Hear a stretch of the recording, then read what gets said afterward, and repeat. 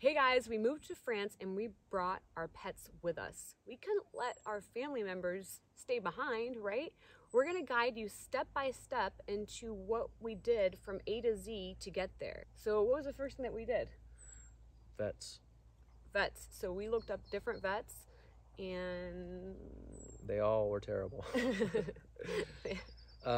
We looked up different vets, all the local vets, since it was flying from United States to a different country in France.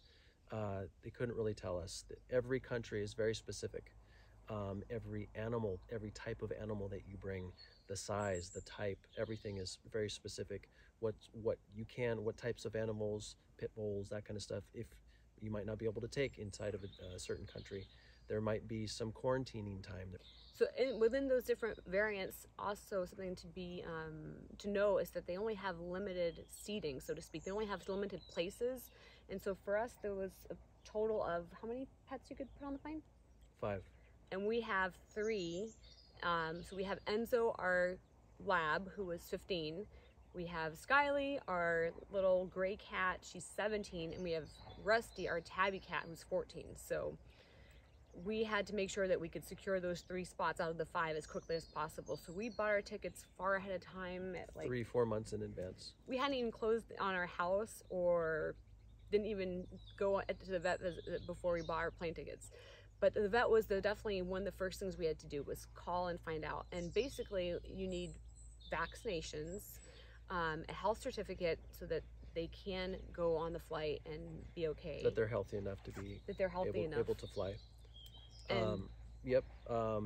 With the vaccinations and all the vet required stuff, we ended up calling a military base, just randomly, doesn't have to be in your area, but we called a military base. They knew everything. Military people travel and they move and their families move all the time. And so they knew all the specifics. So that's a huge, huge thing. Make sure to call a military base if your local vets don't know really what they're talking about. That's great advice, I think. And then at the vet, they may provide a suggestion of taking some supplement or a sedative that can just kind of help calm their nerves. So that may be something that you may want to consider. And if you do, you may want to test out the sedative ahead of time so you can see how your pets react to it. So if you take them like on a low drive, once they have the sedative, then that could be a whole video in itself, but it could really help them know how they're going to react to it. The plane tickets, we were able to fit 2 of our cats into the same crate as long as they had enough space to turn around, lay down, do everything that they needed to do. So we kind of put, instead of paying $400 for each animal, we put them into one crate. The options are above in the cabin or below in the hull. We chose to put them in the hull because we didn't want to spend a 12-hour flight, direct flight from Los Angeles to Paris, listening to our cats and annoying everybody in the plane meow all the time. Like plus kids. you can't take them out anyways. They got to stay in a crate at your feet, so it's kind of the same thing.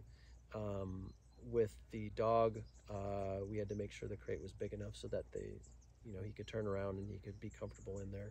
He wouldn't be touching his head, wouldn't be touching his head this way or his butt that way. After we got our crates, we got one off of Craigslist and one new because we couldn't find the right size for our larger dog. We didn't want this. We tried to make it the least traumatic as possible for them, whether it's for the flight, buying a direct flight rather than multiple stops, just everything possible. It was a huge move for us. It was like a 26-hour total move for us, and so we wanted to stress them out the least amount possible. So we got the crates and we put the crates, especially for the dog, we put the crates inside the house. He's never been in a crate before, and we put the crate out in our living room. We opened it up, we put his bed. I cut a little bed out for him. We put his bed in there. And the whole time I was putting it together, he was licking me. He was super happy. He knew it was for him. And he just immediately went inside. And for the next like 3 weeks or something, he just never wanted to come out. If it was closed, he'd open it himself and he would go in there and, he was really happy. So he got used to the crate before we flew. So it wasn't some traumatic, like, what is this thing? And now I'm in this tight little box for hours at a time. So make sure that you get the crate and you get the animal used to the crate before. Yeah, test it out. So there are a couple appointments that you do have to go to. There's that we had to go to for the vet. The first one was just a general visit, just to see how they were, just do a little testing, just to see how they were, how their health was, just in kind of in general, and some suggestions. So that was the first appointment. Second appointment was to get some vaccines. We had to get their rabies. That was the only thing for France that was required was a rabies vax and the booster. Um, and so we did those with them. Obviously, we couldn't do the booster until later on. They didn't have any requirements for France, unlike other countries where they have to quarantine the animals. It really depends on the country, so that's specific. But the vet did say, like, hey, your pet's going to be living their bonus years, considering their ages. Like, they'll basically survive, which they did, but it was kind of funny the way that they verbalized that. So we did get lucky with that, whereas in some countries, maybe like the Philippines, I'm not sure, but other countries where I've heard of some of our friends going to, and they had to quarantine their dog for a month, and nobody really cared about the dog, and the dog got really skinny because it wasn't eating as much. It was stuck in the cage the whole time. So there can be some bad things. So make sure that you're prepared. But we got lucked out when we went to France.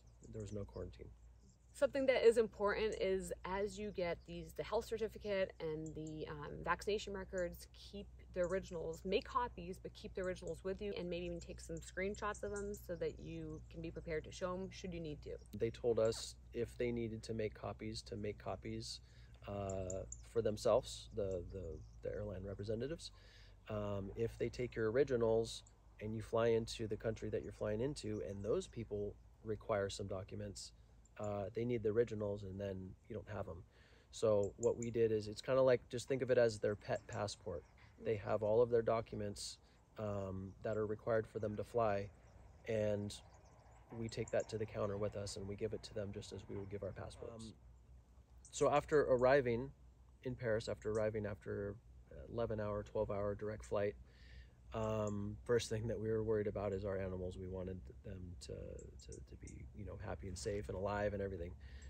So they actually came out first. They came in the oversized baggage bin. So you got your main luggage claim here, and then off to the side there's always like something for strollers or something for large stuff to travel in, and they both came out there. They were all fine, everything was fine, but I mean, after 11-12 hours, and then plus driving before that, and all these hours that they're stuck in this cage, there's nothing that we could do about it. We just kind of planned on them pooping and peeing in the bins, in the crates, and so we had prepared for that. We had some stuff to take some stuff out if we needed to. Our dog didn't poop and pee at all. He was completely chill. The cats did. And so we dealt with that. We don't live in Paris. We flew into Paris, but we don't live in Paris. So we had to drive another 8 hours down south.